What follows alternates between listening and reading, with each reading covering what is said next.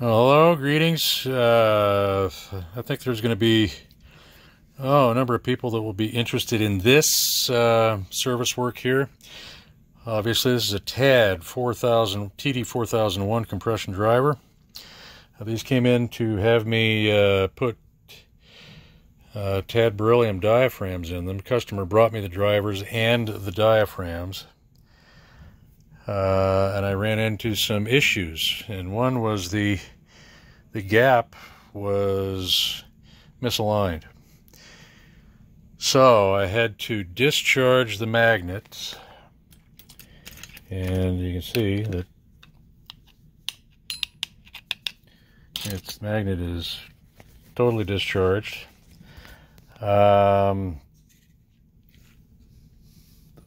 Take the screws out to the top plate. These are all the screws right here that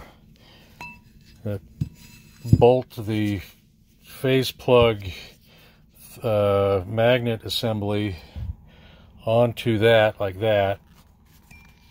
So all the screws have to come out. Got to take this glue off and put some new glue on it, and then reshim it. I built up these shim pieces that are 30,000ths of an inch, because that's what the gap measured. So how do you get the gap? You take the inside diameter of the top plate, which was 4.02 inches, and then the diameter of the phase plug, which was 3.96 inches, which gives you a difference of 0.06. You divide that by 2.03, that gives you the gap. So this has got a little bit of rust inside. I'm going to scrub that, clean that out, and it's got other debris in there too. You can see when I put some masking tape in there, some bits and pieces come out, but I'm going to clean that up, realign the gap, and then put the diaphragm in. So stay tuned.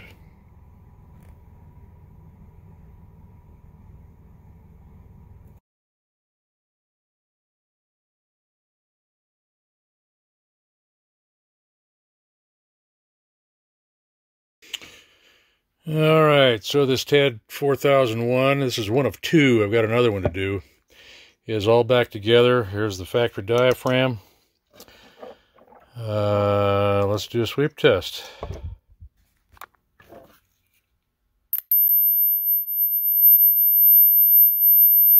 That's at about 13K right there.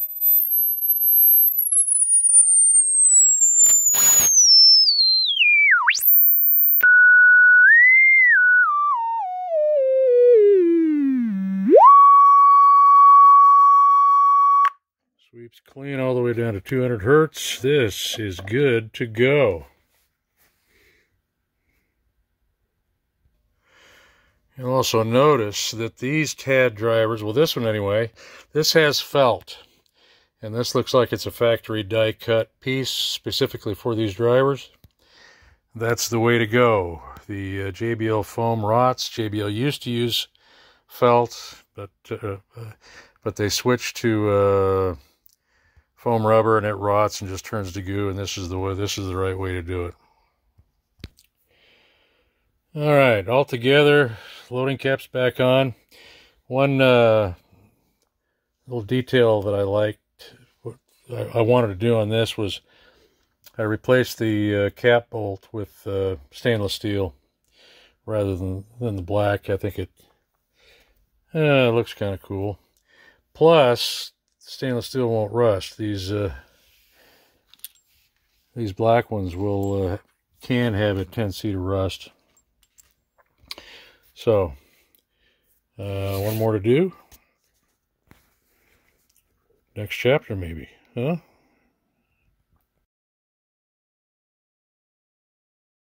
All right, here's the second of these two TAD TD-4001s. First one's done.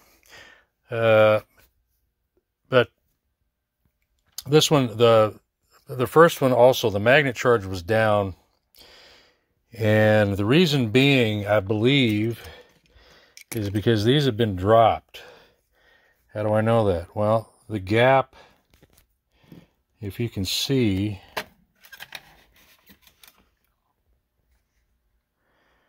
the gap is inconsistent by a few thousandths all the way around.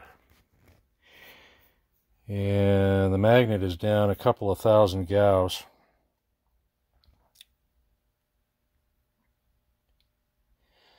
So this one's going to have to be taken apart too. And there's all kinds of crud in the gap. Show you with a piece of tape here. It's a challenge to do this with one hand.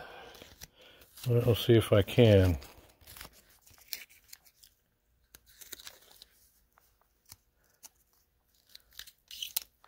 Hold on.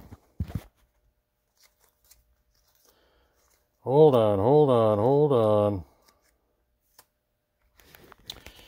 All right. So we put run the, see, there's all kinds of stuff in there. Look at that. So anyway, this is going to get the same treatment. We'll do a final sweep after it's done. Maybe I'll show the guts after I take it apart. Okay. Well, this has got rust in the threads, so this is going to be quite a bit more intense to clean up. But see what I can do. So here I gotta clean out the threads. Now watch, I've sprayed some super slick stuff in here, so the threads are pretty rusty. Kind of clean it out a little bit with a Q-tip. You can look at that. Oof. So this thread is actually a 1/4 20. So I'm going to chase the threads here and clean it up. Now the reason I have to do this is because to separate the whole assembly, I need to put a couple of screws in here, a couple of machine screws, a quarter 20 machine screws, and then I tighten them to actually push the magnet assembly out away from the housing. So look at the rust that comes out of these thread holes. 2 down, 2 to go. I gotta clean the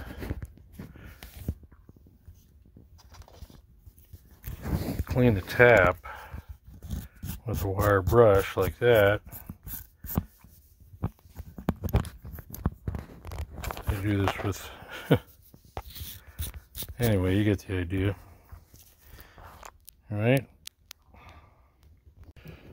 Alright, so maybe people are wondering, how do I separate this driver? So here's 1/4 20 machine bolts, and you just turn it until it separates. I've discharged the magnet, which really helps. Otherwise, these things are a bear to work with if the magnets are live. So anyway, that's how you do it. And next step's coming up, I guess. Okay. Alright, well this one didn't come apart as easily as the other one did. And so obviously this one has been torn apart before.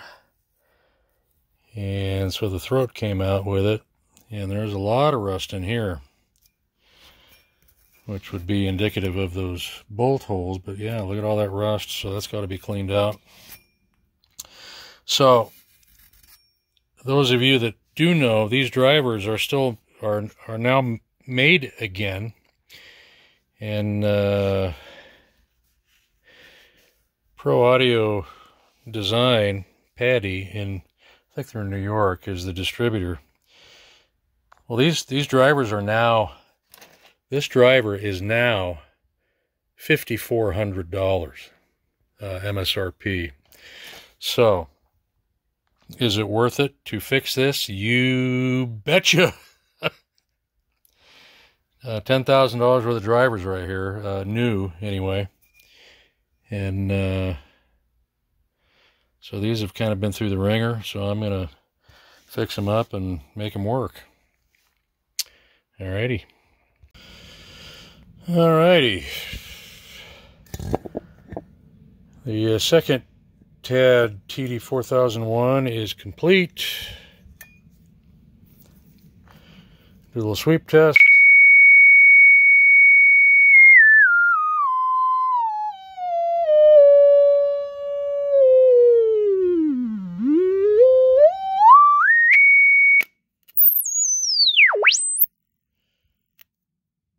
All is clean and good.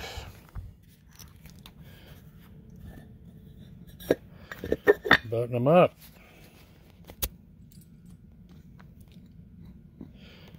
All right. See you later.